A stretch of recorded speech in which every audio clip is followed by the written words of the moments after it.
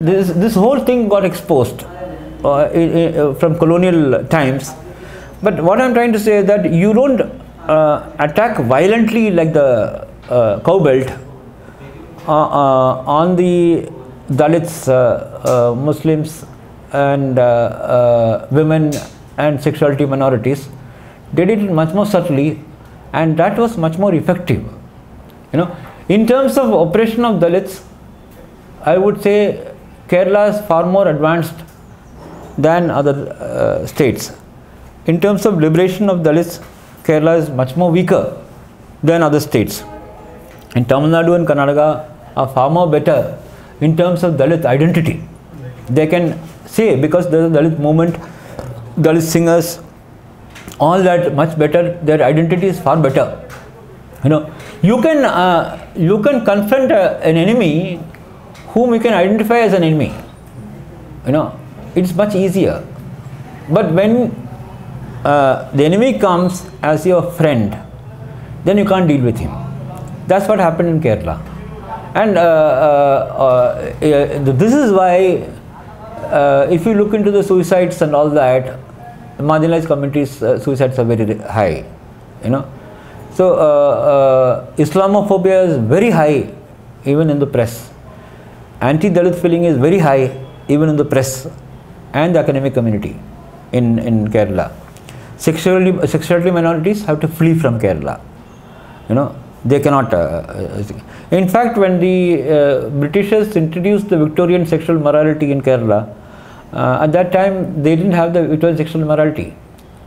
In my community, men could have as much as relationships and women could have as much as relationships. Nuclear family emerged from my grandmother and grandfather's time onwards, just 3 generations before. But at the same time, how lesbians have to commit suicide? 3 lesbians have committed suicide just holding hands and walking to a train, because they cannot survive in Kerala. They come to Bangalore. So, what are you talking about tolerance? With all your academic might and intellectual might and 100% literacy and political consciousness, what is politics? If you don't have a sensitivity of the marginalized communities, marginalized identities, then we must redefine politics itself. Kerala was also a victim of a form of Marxian communist identity, which says the working class controls the whole revolution. Marx had written in the Communist Manifesto that history of all existing society is the history of class struggles. So the main catalyst of change is the working class. I can tell you very clearly, there is not a single working class leader today in India believes that there is a working class revolution which is going to take place in this country. All our middle class leaders, and I can tell you with very clear confidence, nobody believes that working class is going to lead a revolution in this country. Who is leading changes? Dalit movement is making changes. Adivasi struggles are making changes. Progressive Muslims, youth and all that making changes. Making changes on land, water, forests. There are thousands of struggles in this country. They are getting ripped apart on the right to livelihood, right to their own land, like Kudungulam, or Posco struggle, or Plachimada struggle, or Chengara, or Chaliar. So many struggles, which are thousands of struggles in this country today. So now the thing is that we want to call it revolution. We better call it revolution. And where is the revolution of the workers? They are dealing with their better wages. So now I can tell you honestly that I talked to so many working class leaders. None of them believe in their heart the working class is going to make a revolution. So, and not just that, it is also that working class also getting a benefit out of this development model. But the bourgeoisie gets, a share is getting for the workers also. So you don't want a hazardous company to be closed down. That's why the working class in Kerala said endosulfan should not be closed down. That's why the workers said that Chaliar, Birla's company, should not be closed down. And I can give you several examples on this. I don't want to go in detail, but this analysis, I'm more interested in the analysis, is that the class, the caste and class issue was severe in Kerala, much more than other in terms of Indonesia.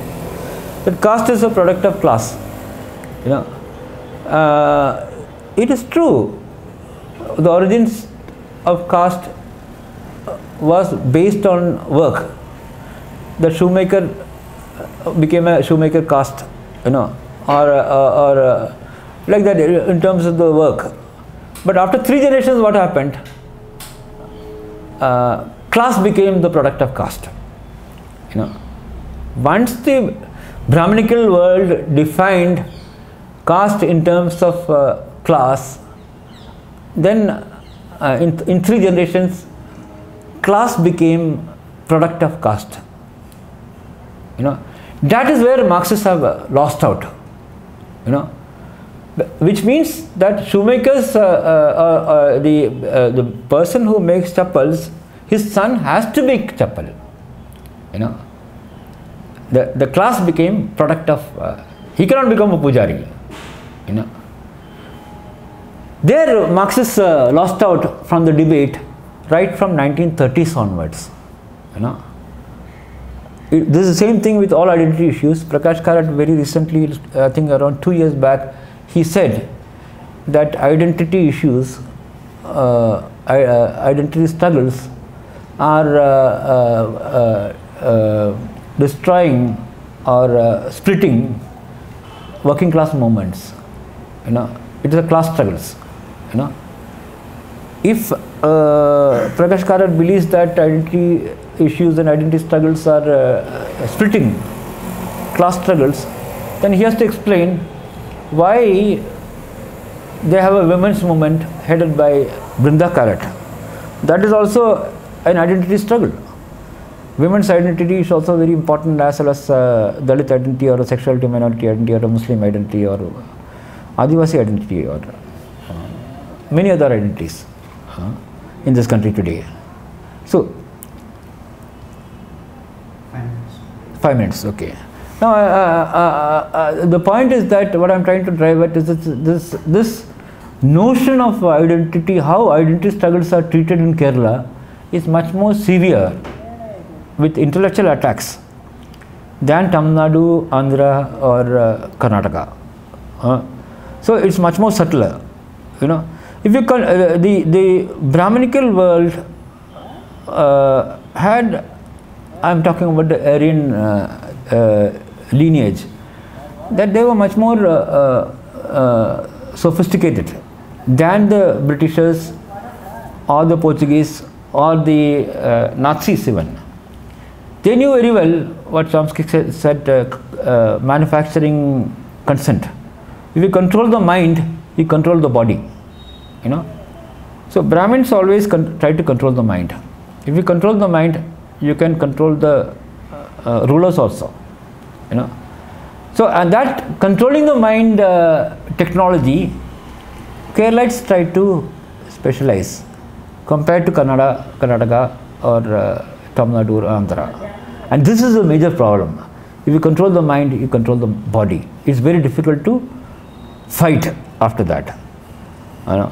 This is where Kerala's development model comes up. The second aspect of the Kerala development model, I'll take some more time.